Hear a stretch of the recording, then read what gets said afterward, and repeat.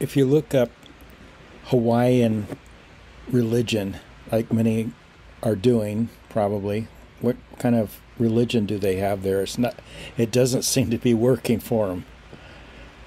Well, they believe in many gods, none of which is the Lord God Almighty. And Pele, the goddess of fire, didn't seem to be doing her job.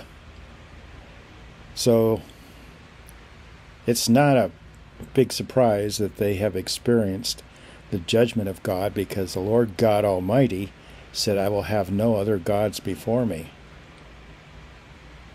And paganism is what describes their religion.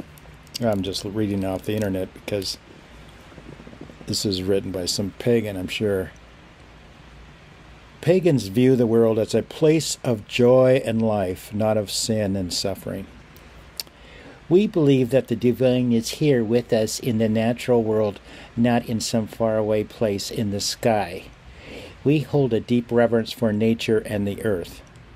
Pagans tend to be earth conscious. Or conscious. Now they are fire conscious. Remember the same day that Lot left Sodom, it rained fire and brimstone from heaven and destroyed them all.